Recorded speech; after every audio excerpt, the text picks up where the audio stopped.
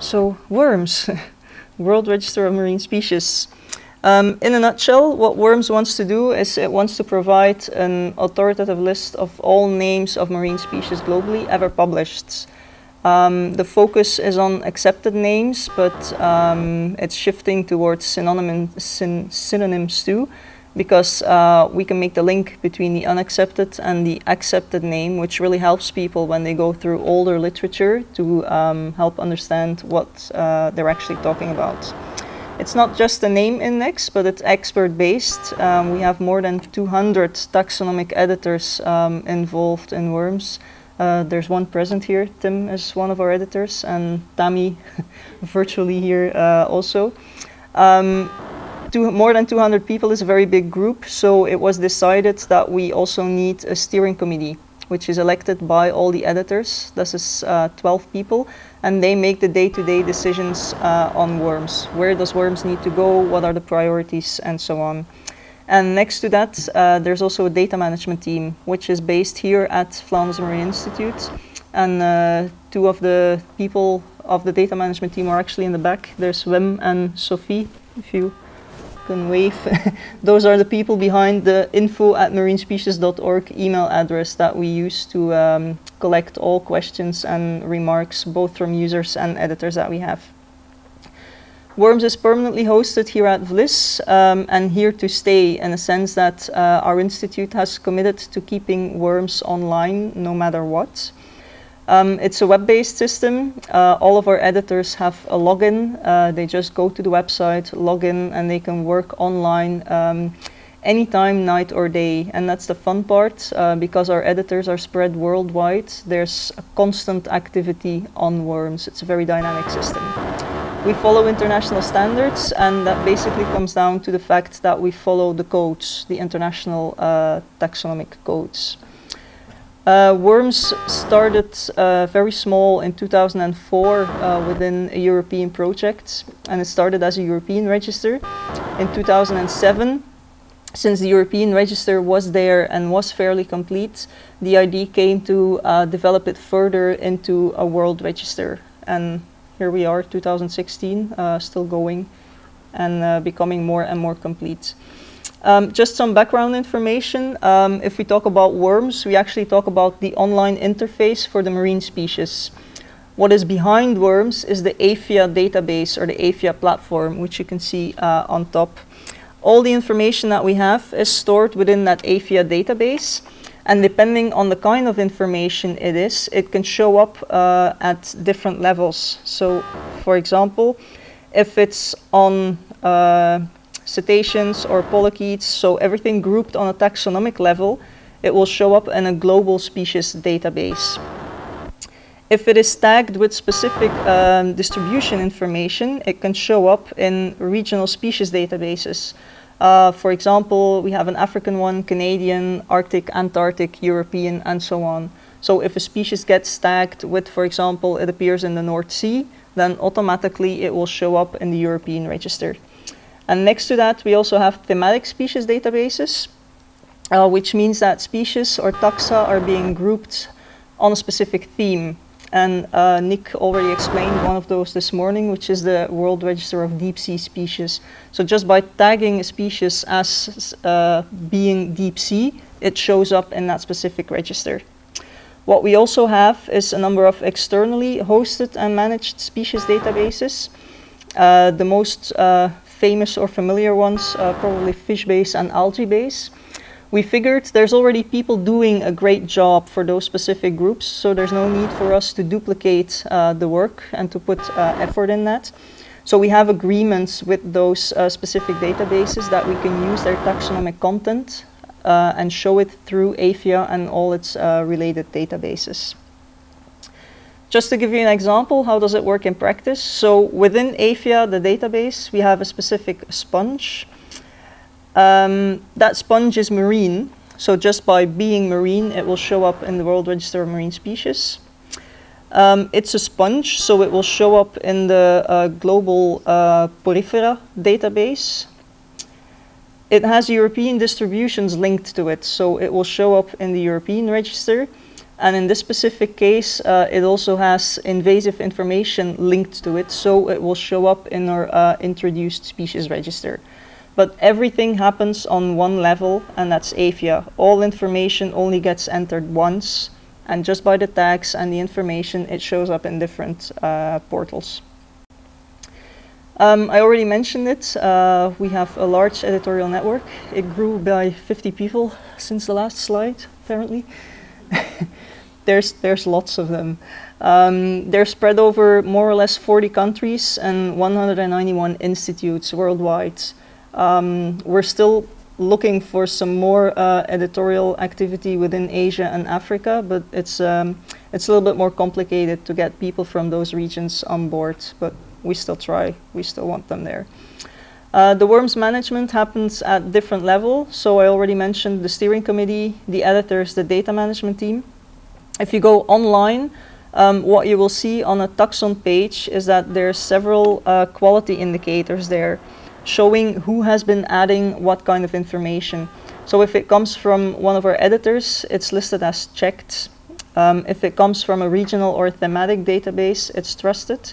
If it comes from other sources, and that's mostly historical, so before we started working on WoRMS, a lot of information came in bulk and was uploaded without actually checking it. That information is tagged as unreviewed.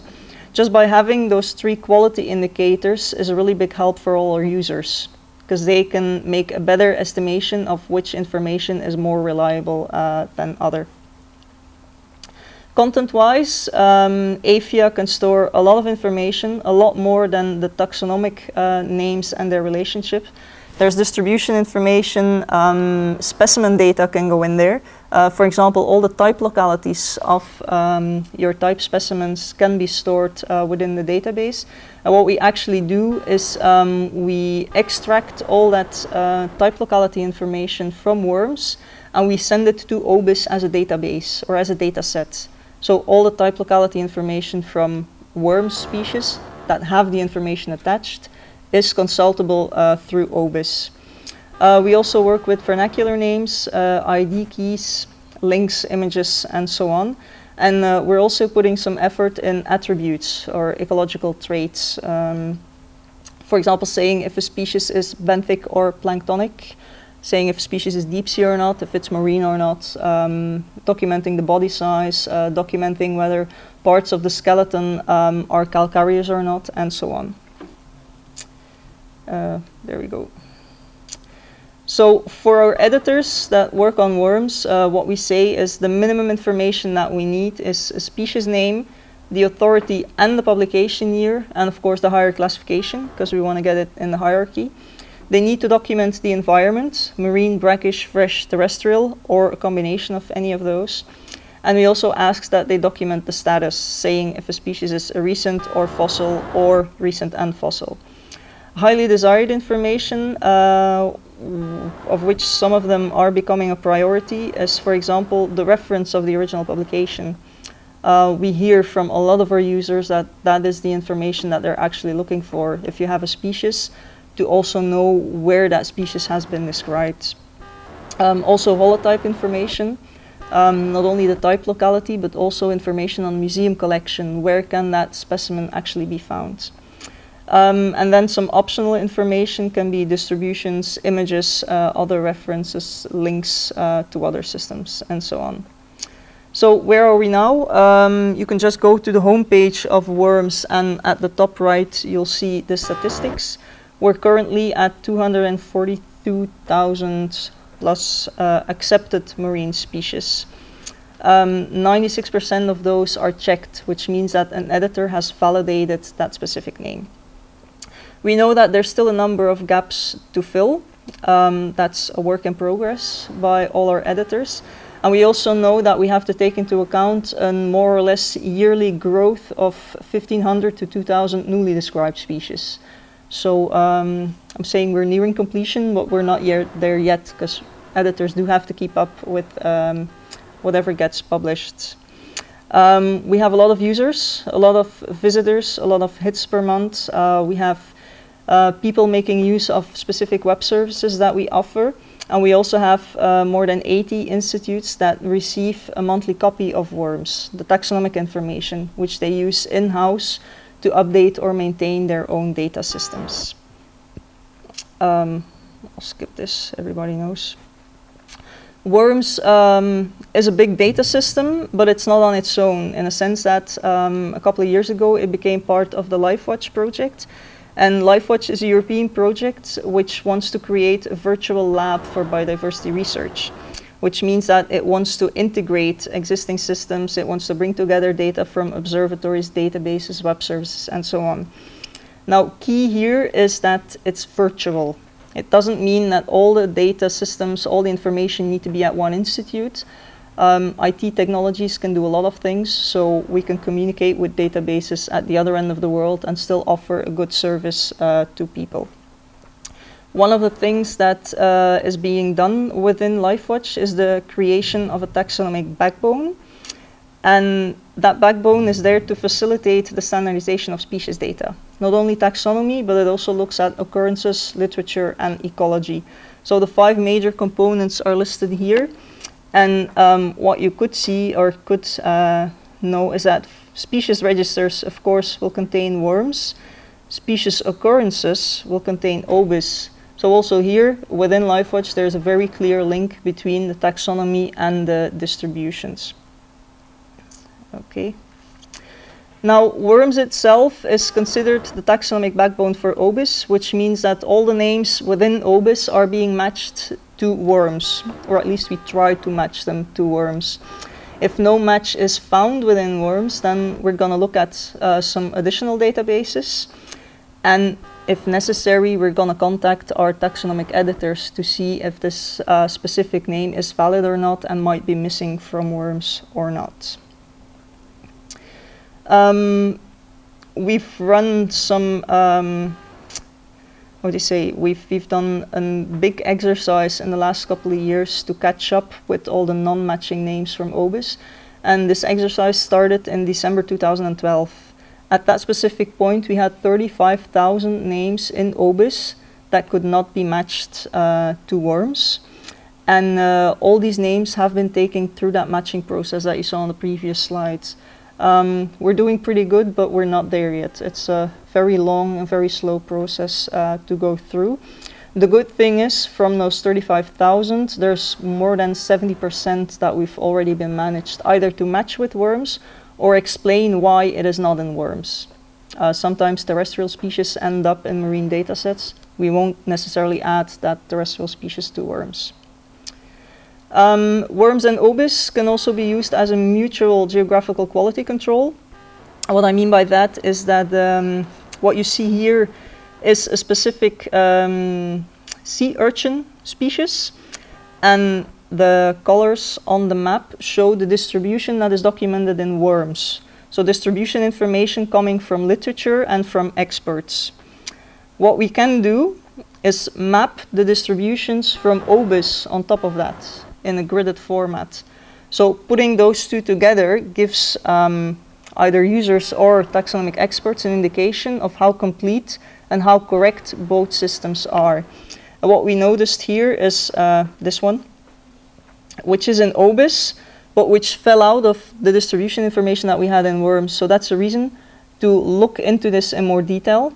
We contacted our taxonomic editor for that specific species, and he could confirm that the record in OBIS is actually a misidentification, because that specific species has never appeared in the Red Sea.